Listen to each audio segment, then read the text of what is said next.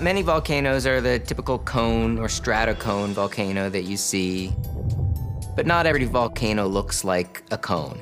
Some of them are these caldera systems.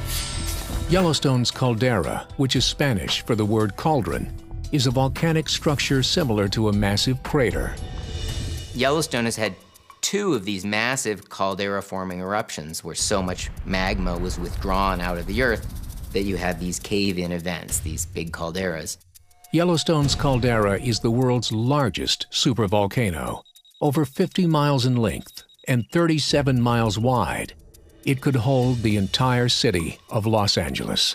The amount of energy coming out of that caldera is almost incomprehensibly large.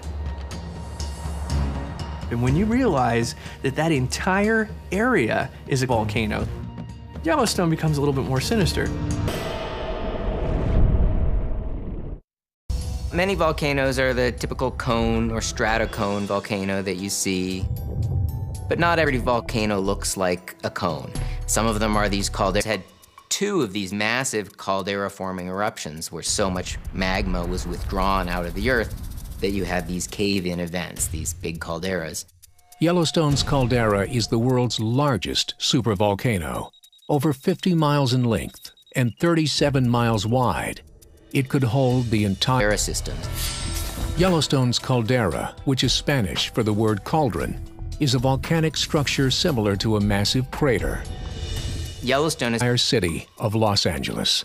The amount of energy coming out of that caldera is almost incomprehensibly large.